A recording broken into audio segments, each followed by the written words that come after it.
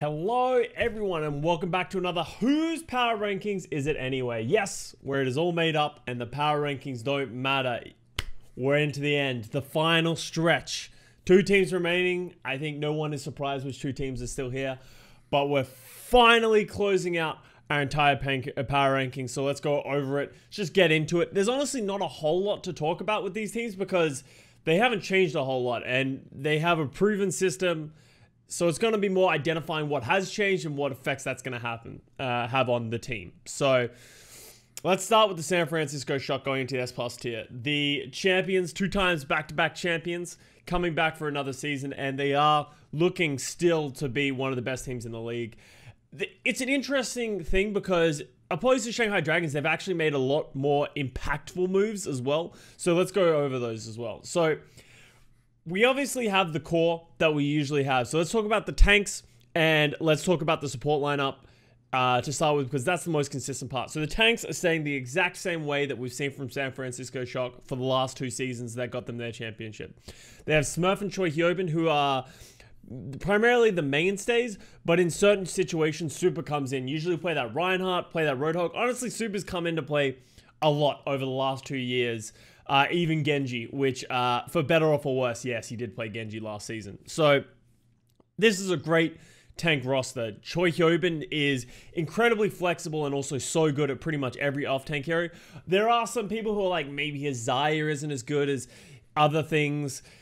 I don't know. You can make those arguments, but I think Choi has shown time and time again that if you put him onto a hero, if he needs to play something, he will get phenomenal at. So I have faith in that. And then Smurf has just always been so good on this Wrecking Ball, the Winston, the Orisa, all those kind of things that they've needed him on.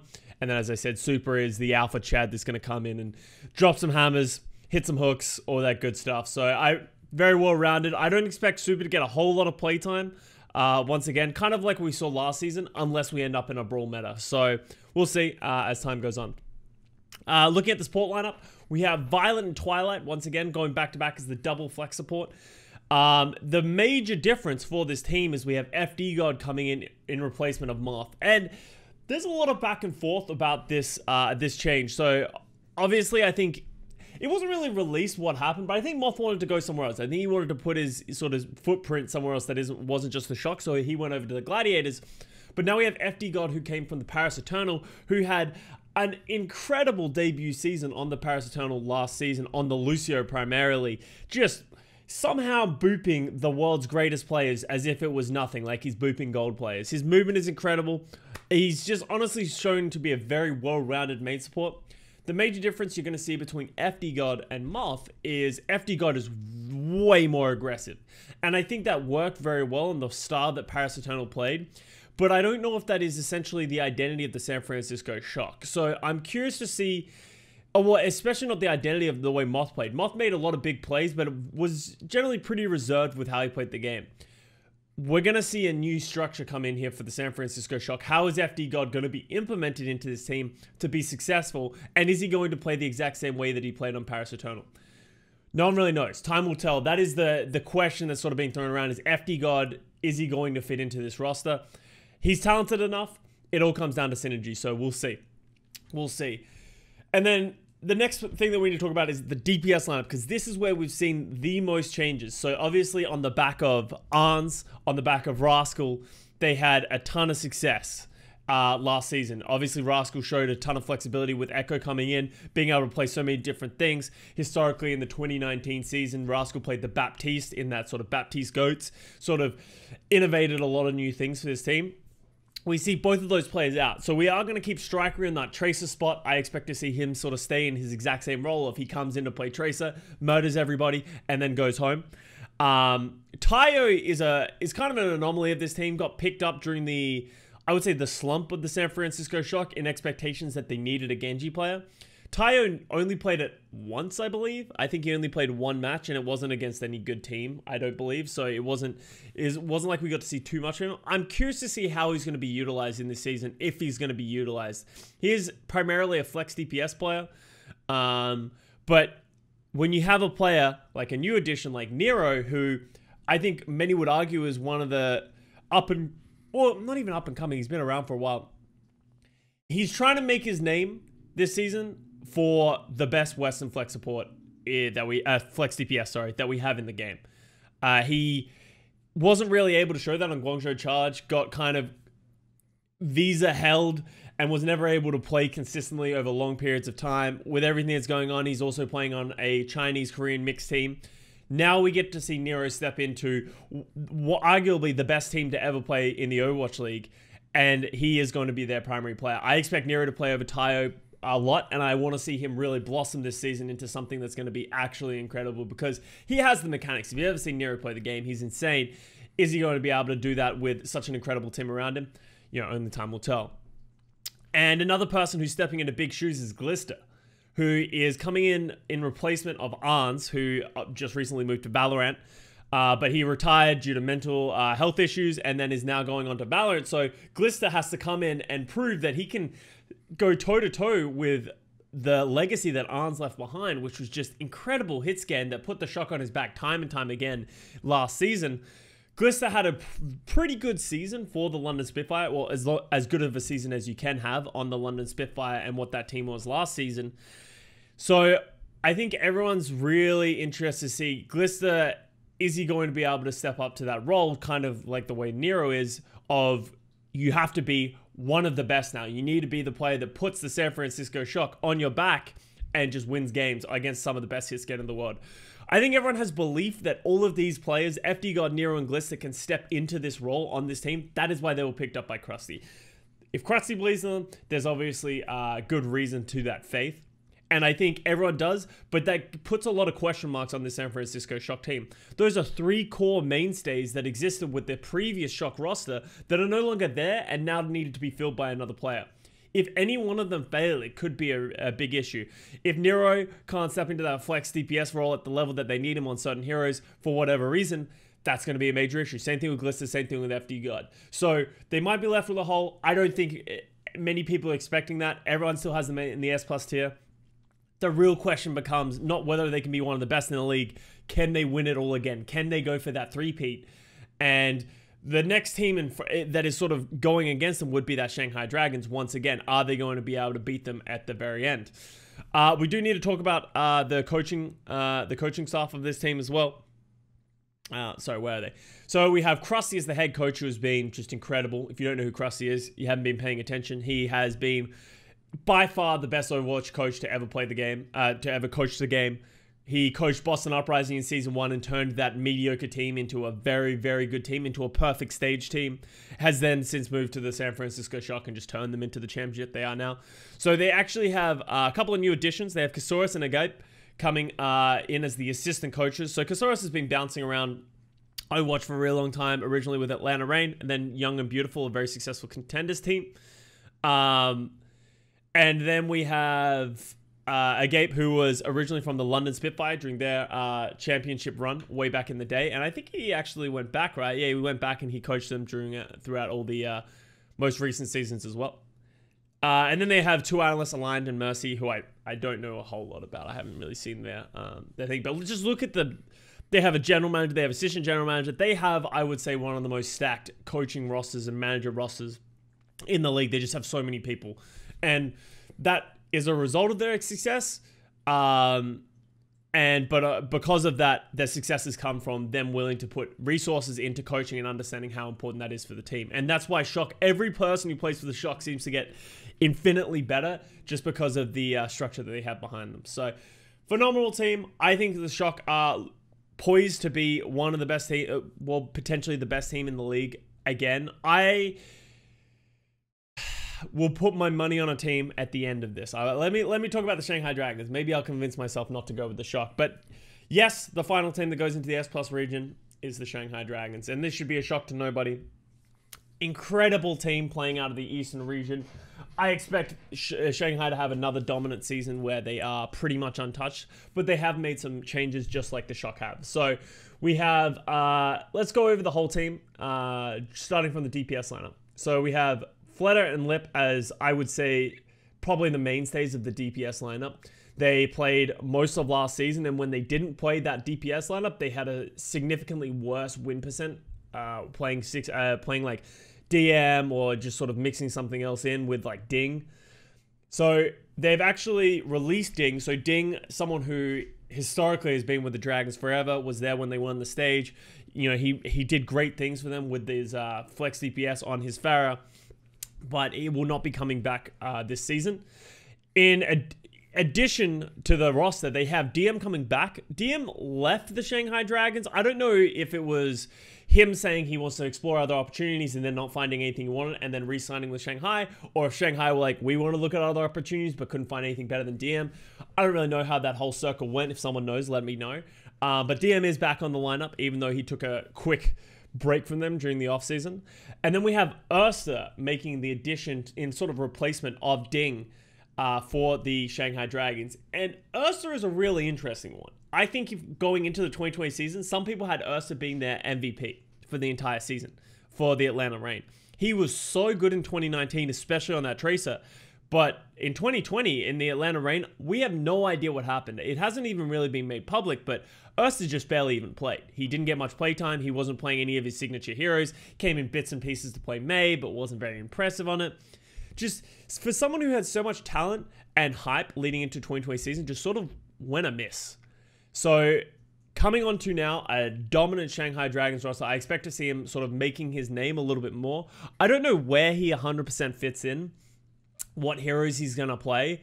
I don't expect him to play the Tracer while Fleta is on this roster. Fleta was incredible last season. Ursa didn't show a willingness to want to play that. So where Ursa gets implemented, not 100% sure, but you know, having Ursa on your bench is never going to be a bad thing. So that is a very solid DPS lineup. I think it is probably better than it was last season with the addition of Ursa instead of Ding. But once again, I want to see them play Fleta and Lip. Lip is incredible, had a great season last year, and Fleta was obviously the AL MVP. So there's nothing wrong there. Let's move on to the tanks, because this is where one of the biggest shifts happened for the Shanghai Dragons, in my opinion, between this season and last season. So we have Void coming in as the off-tank that I know Johnny doubted him last season. Even I doubted him a little bit going into that season. Like, Void played for the Gladiators. He's really good. He's really, really good. He was by far one of the best off-tanks that we had in the league, just dominating on that Sigma. Will we be able to see him do more on other heroes? Almost certainly. Almost certainly. There's no doubt there. The question raised is they have Fate coming into this roster. So Fearless had an incredible season, but it is interesting that they made the switch, got rid of Fearless, and picked up Fate. So Fate has a ton of history with Coach Moon and Dongsu from LA Valiant when I was on that team. Very smart player. Just that, I don't think he is mechanically better than Fearless. I think Fearless is just mechanically better than Fate, probably on a lot of different heroes. But Fate is very, very smart. And you can see that in the way he plays the game, but I also have personal experience with it. He knows how to navigate the whole team, knows how to lead them, knows how to direct them. And I wonder if that is what the recognition that the coaching staff had from Shanghai Dragons last season, that sometimes they just get a little lost. They need that leader in game, and Fate can definitely do that for you. So I'm excited to see what he brings to this roster. I wouldn't say it's a downgrade or an upgrade. I would say it's a side grade, and it's kind of like a different improvement in a different field of you're reducing your mechanical ability, but you're also increasing your strategical ability. So, and it's not like Fate is a slump when I say reducing mechanical ability. He can play pretty much everything at the level that you need him to, but Fearless is just incredible. So that is what we're going to see from Fate. I'm interested to see how that's going to work and how that's going to, function for this whole team, and if it's going to, really add to the level that Fate is going to bring and elevate them above the San Francisco Shock. Time will tell. And then for the support lineup, we have Izayaki, Lee Jae-gon, the classics that we saw from them last season. I don't think, if you ask anyone, they need to change. Obviously, Lee Jae-gon sort of gets memed a little from the finals that happened. He definitely fed a little bit on the Lucio, but you can't doubt Lee Jae-gon's just ability and mechanical prowess on the main support. He is one of the best that we have in the league. Just, he needs to be able to tap into that and pull back when when is required of him, when he's getting punished. And Izayaki just does it time and time again. He's just been thriving on a Korean roster, on the Ana, on the Zen, on everything. Interestingly, they picked up Molly as well, who came from the Chengdu Hunters, who is one of the diamonds in the rough from the Chengdu Hunters. He was really good on the Ana last season, and I think that is probably where we might see him come and pick it up more for this team up. But they have double flex support, which I really like in a roster in case we go to like an Ana Zen. Even just being able to have a flex support play the like a BAP Ana a Bap Zen, who knows? I think having that addition is going to be great for them because he proved that he is actually incredible. So I'm excited to see how he is implemented into this roster as well. So that's the whole team. As I said, not a whole lot of changes, but if it ain't broke, don't fix it. I think they've made some minor adjustments, and I think that they believe in themselves enough that they can beat the Shock this time around without making too many changes. Let's look at the coaching. We got Moon, we got Dongsu, we got J-Field, we got Kong. So we got 4 different coaches. I think these guys have a pretty illustrious career. Pretty much all of them were around for the season. They all joined in 2019. So they've all been around for the success of the Shanghai Dragons. I think they had a good formula there. They had Kong come in as well towards the start of the season. I don't know much about Kong, but I've worked with Moon and Dongsu, both very smart people. So I'm interested to see how they're going to do, because it now comes onto everybody, right? Of who are you putting your money on? The San Francisco Shock or the Shanghai Dragons? I don't think you can realistically put money on any other team below them. As much as other teams could have a good season and they could potentially contest with these, I don't think this early on you can put it on anyone else. Do I think Shock is going to three-peat, or do I think Shanghai Dragons is going to overcome? It's a very good question. I'm going to put my money on the San Francisco Shock. I think I'm going to do it again. I think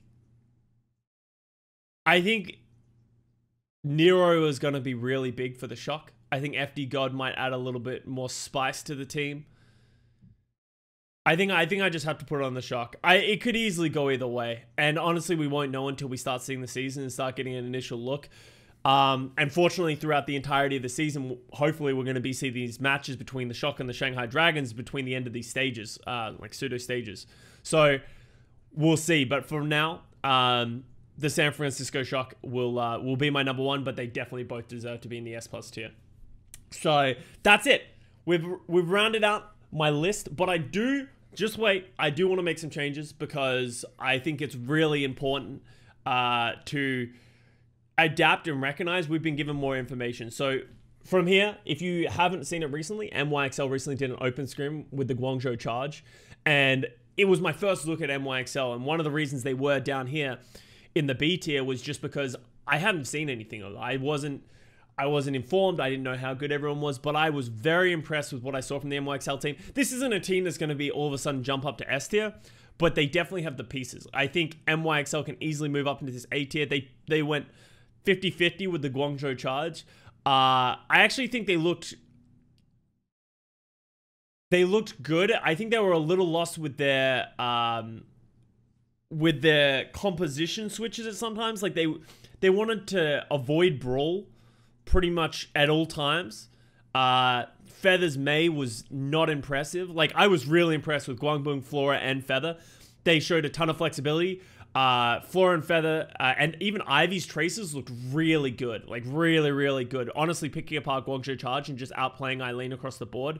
Guangbong looked really good on that hit scan, making some incredible shots. I can see him competing with the best. I do have some compositional issues, as I said. If you want to go understand that better, go look at my my VOD of the open review on my YouTube, because it definitely breaks down a lot more and you see it as it happens. Some weaknesses, but I definitely think they just individually they were better than I thought they were going to be, and I finally got to prove it. So I'm putting them in the A tier. You guys can stop yelling me in the comments. This isn't because of you, this is because I finally have information. But this just goes to show you how stacked this season is. Like, I don't think I can move any of these teams down. I really don't.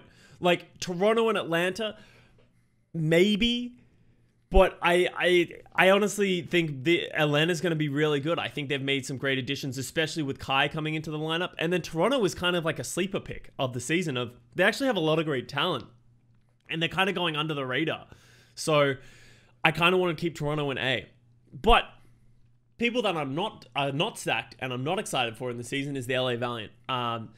They happened to fail management tier because we didn't know what the roster was coming into this power rankings. We know what the roster is now, and I'm gonna leave them down here at failed management tier because it just doesn't look good. It really does not look good for this roster. If you haven't seen it, well, actually, let's have a look at it. Los Angeles. Oh my God, what did I just do? Let's hope that's not something that is like leaking my IPs or something. No, we're fine. We're going to Los Angeles Valiant, and let's have a look at this roster real quick before we shut this video down and close this all out. So we have Crystal coming in, which I know a lot of people are upset about, but he's been giving another opportunity. But interestingly, the thing that you need to note about this is, historically, Crystal has been sort of a flex DPS with a little bit of hit scan mixed in. Mon Lennart is the flex DPS of this team. He's played Diva and Brig, but I assume that's just goats. But I don't know enough about this guy, but from what I've heard and what I've read about a lot of these people is they're saying he's going to be the flex DPS and Crystal is going to be the hit scan DPS. So the question becomes, is Crystal going to be able to compete at the highest level on hit scan? Maybe. We know he's a good player, but how's that going to match up? Only having 2 DPS players is obviously a massive weakness in the league unless you have a Prophet or a Fleta, but neither one of these players are that. The tank lineup is a big issue because we have Silver 3, who just was, as far as we're aware, like a pretty middle of the pack main tank player. What no one's ever really been super impressed with what he has. We have Shocheng and MVM, who I don't know as much about. I think both of these players are pretty good. Shocheng was a DPS player turned flex DPS player. Sorry, flex tank player. So he was originally a DPS player, but has then since converted, I think when Sigma was meta, to the flex tank. So apparently has a phenomenal Sigma, but does not have anything else really in his lineup. So we don't know how good he is at Diva. And we know Diva is very hard to pick up, even if you can play the Sigmas and stuff like that. Can he play the Xayah? We don't know. It just adds a question. And then we have, I thought this was MVM, but it might just be, okay, they might be, I don't know exactly how this works. I haven't seen this, but then we have MVM, who I don't really know a whole lot about. And that is a big issue that a lot of people have, unless you're very ingrained with the Chinese scene. You don't really know who these players are. And these aren't the best players that could come out of the region. Apparently, they were having issues of they were going to acquire good players, but then they weren't willing to pay buyouts for these higher end players that were already on contenders teams because they're signing a roster so late and contenders has already started. So they weren't willing to buy out contenders players. They want to pay everyone minimum. And then players also didn't want to sign with this roster. Like we heard Dia say, he doesn't want to sign up with this Valiant roster, come back to Overwatch League and go 0-16 again. Like this team, if you just look at them on paper, they're not good. And a lot of good players don't want to join a not good roster because that is almost career suicide. So that is why we saw all these like good players that exist within the region just not willing to join the Valiant for all those reasons that I just highlighted. Then we have Hybe, who is an off-tank player playing main support. And we've seen tank players play main support, and it is hard. Lucio is not just something that you can just pick up overnight at the Overwatch League level. It takes a lot of time and a lot of work. Does he know how to play Mercy at the highest level? A lot of off-tank players don't. That is a big question mark for these guys. Is he going to be able to do this in the Overwatch League? We don't know. And then Weir actually is probably one of the players that everyone is most hyped about. He's a flex support. He originally played for Guangzhou Charge back in the day, but I don't think ever really got much playtime. So kind of got sort of screwed with the whole situation, but he is one of the more talented players on this roster. So he's a person to look out for. Maybe he'll prove himself and get back into the league next season. But overall, you look at it all, it ain't impressive. It ain't impressive. JP Cat and Hiko as head coach and assistant coach, they only have 2 people. They don't have a manager. They don't have anything. Moral of the story, if it seems like I don't know what the hell is going on, it's because I don't know what the hell is going on. Not a lot of people do. We'll see. Anyone who knows anything about this has said this is an 0-16 team, and it's kind of hard to refute that. So 0-16 is probably where they're going to stand. They're going to stand failed management tier. So sad to see. I'm hoping it isn't going to be that way because I talked about this on stream. It's all fun and games to have like a dark horse team or this team that has like really bad players and maybe they can have a glow up and haha, it'll be funny if they go 0-16. It is for the first few games until it gets really sad, especially if it's not competitive even the least. If it gets to a point that they're just getting blown out, remember they're competing in the East with some of the most stacked rosters in the league. It could be really sad to watch. And I really hope something happens that stops this from happening because this is like watching a car crash about to happen. So Fingers crossed something changes, but if not, it's going to be a dark season for LA Valiant. It's been a dark year for pretty much everyone. I don't know who's supporting this team at this point. So that's it. That's the final power rankings. I hope you guys really enjoyed the videos. It was a lot of fun doing. You guys have really enjoyed it. The back and forth is great. I do want to reiterate, it doesn't matter. It's all made up. Power rankings are stupid, but they're fun to do at the start of the season. It's fun to speculate. It all starts in about 3 weeks, and that's when it really matters, and we're going to be able to actually see these teams prove us all wrong and you know, put it in their own hands. So thank you very much for watching. I really appreciate all your support throughout this whole thing. Make sure to keep tuning into my YouTube. Subscribe to the YouTube. Come check out my Twitch if you guys want to talk more about the league, especially as it happens. I'm going to be uploading more VODs, reviews, all those kind of things, so make sure to do that. Love you all. Thank you for joining me. Peace out.